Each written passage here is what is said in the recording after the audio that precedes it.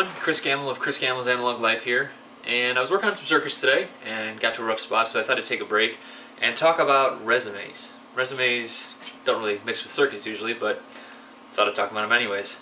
I'm going through a job change right now, and my old job I used to look at a lot of resumes, and one of my friends is looking at a job change too, so I was, talking to him about resumes and looking at my own resume, and previously I looked at students' resumes for internship positions. So I have a lot of opinions just on what I like to see, at least. I mean, your mileage may vary on what an employer might like or what a lot of search firms look for, but I thought I'd go over what I think should be in an electronics resume. So first off, let's talk about resumes themselves. What the heck are they? They're basically a way to try and show what you've done. And if you can't do like my buddy Dave from the EV blog likes to do, which is bring a circuit to an interview, if you need to show someone what you can do before that, usually it's done with a resume. So usually it's a listing of where you've worked, what you've worked on, maybe where you've gone to school, if you've gone to school for the job you're applying for. But basically the idea was to, initially at least, to put all your experience down in one place and collect it. Now over the years it's gotten kind of messed up. It's gotten very institutionalized, and companies look for very specific things, to the point where even big companies now throw your digitized resume into a database and they crunch on it. They use a lot of different programs to do keyword searching and all that other junk. But aside from that, assuming you're just giving it to a human being, which is the best case, let's go over what should be on it. So I'm going to present two resumes here. This is the first. This is an engineering student who's looking for an internship position, just because that's the experience I have in terms of reading resumes. But this is the bad version, then we're also going to look at a better version later. So to start with, looking at the objective statement, this you see on a lot of different resumes, but it's not necessarily a good thing. I mean, it doesn't say much. It doesn't really give any useful information. Next, we're looking at education, and you can see that they have their college and their high school stuff here, but really too much information. I mean, even if you're an engineering intern, looking for an internship, you don't need this much information, and definitely not this much resolution on a grade point average for sure. That's kind of ridiculous. So definitely pare that down. You don't need that unless you've got nothing else. But I'll show you later what was a better way of doing that. The skills section is something that I look at the most, and this one is actually really sparse on that. I mean, it shows some software programs, not really necessarily relevant for a circuits position, but I'll show you how you can make that relevant later. But the main thing is that I want to see skills the most, and that's kind of what we've seen the least here. The experience section is really meant for engineers that have been in industry for a while. It's kind of tough because college offices will tell you, well, you should put anything on there to show you're responsible. I don't necessarily agree with that. Yeah, you could put your job down, but you don't need half the page like I've seen before where it's, 3 different summer jobs. That's not necessarily relevant.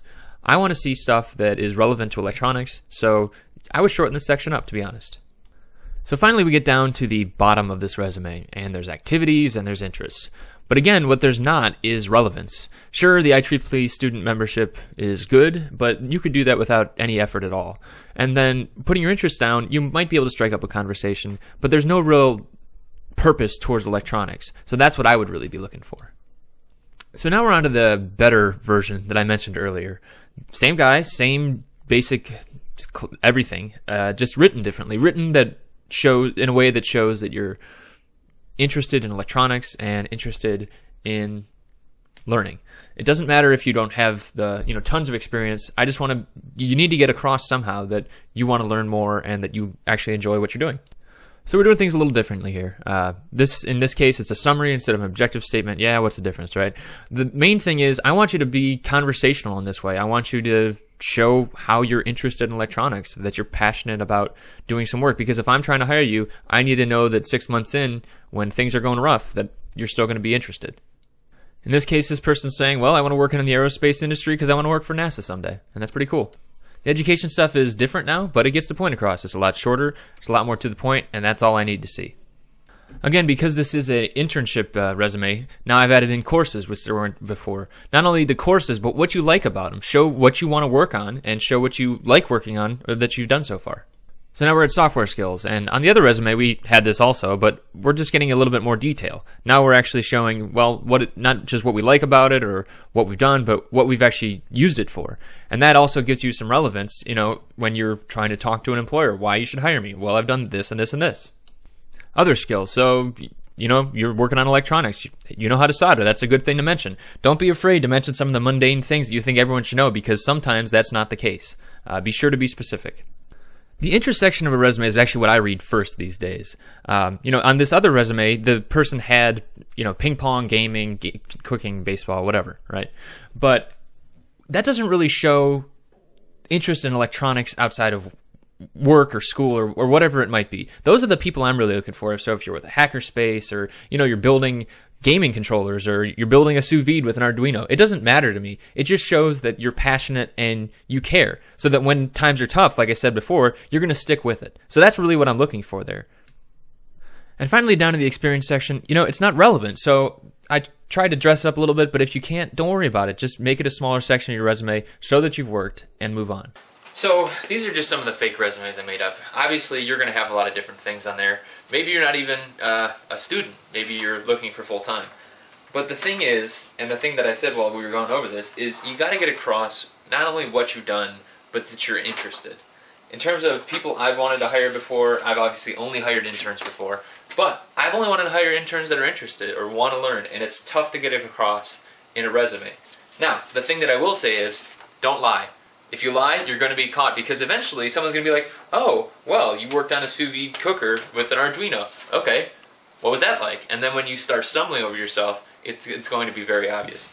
Another thing, if you don't have the experience, say you don't even have enough, so you've never held a job because you've been taking summer courses, or say you don't know a lot of software stuff, what then? Should you just leave it blank? Well, that is an option. Truthfulness over anything else. My suggestion would be go out and learn these things. If you're trying to get a job in electronics, you should be interested in trying out electronics. I understand that electronics labs are not cheap. Like a lot of this stuff, it costs me some money. But there's a lot of great resources out there in order to try out electronics cheaply. You could solder together kits. Soldering irons are less than $25 sometimes. You can get a really nice soldering iron for about $50 to $80, anywhere in there. If you have any proficiency on eBay, you can get cheap old equipment and try and fix it up on your own time. That's another great way to try and stock up your lab. And there's tons of tutorials out there on how to build up labs and how to build kits. And even if you're just trying out a 9-volt battery, a resistor, and an LED, you're learning, right? That's the important thing. And that's something that you can put down on a resume. People that aren't students, a lot of the same things apply. Even if you've worked at an electronics company for 10 years and you're looking for a new job, there's a lot of stuff that you can put on resumes that doesn't really show that you're interested in electronics so much as that you've worked in electronics. And I would always say that you should try and show that you're interested still. 10 years on, you should still be interested, right? So show off the good things you've done, but also maybe still put those hobby projects on there. Maybe still talk about the things that you've enjoyed at your current job and what you want to keep doing, because that should really help you narrow your search. Another thing that I really like to see on resumes in terms of when I've interviewed coworkers is really specific things. So if you've worked on high voltage, how high a voltage have you worked on? If you've worked on low current, how low of current have you worked on? Those are kind of the wow factor things that I like to see as an electronics person. I want to see that you've measured femtoamps before, you know how to do those circuits, or that you have done a gigahertz board layout, that kind of thing. Those are the impressive things that I'll be like, wow. And hopefully that then I also see that, oh well, you worked on vintage pianos, and you like the electronics and vintage pianos, that kind of thing. So obviously I'm using one of my own examples here, but I don't really have the other one. So resumes, they're definitely an imperfect thing. They're not an easy way to get a point across, but if you can, try and show off what you've done. Try and show off what you're interested in. If you have online stuff, if you documented your project somewhere else, show that too. But whatever you do, try and get across that you're passionate about electronics. Try and show that you want to work on cool problems, and I think you'll do fine.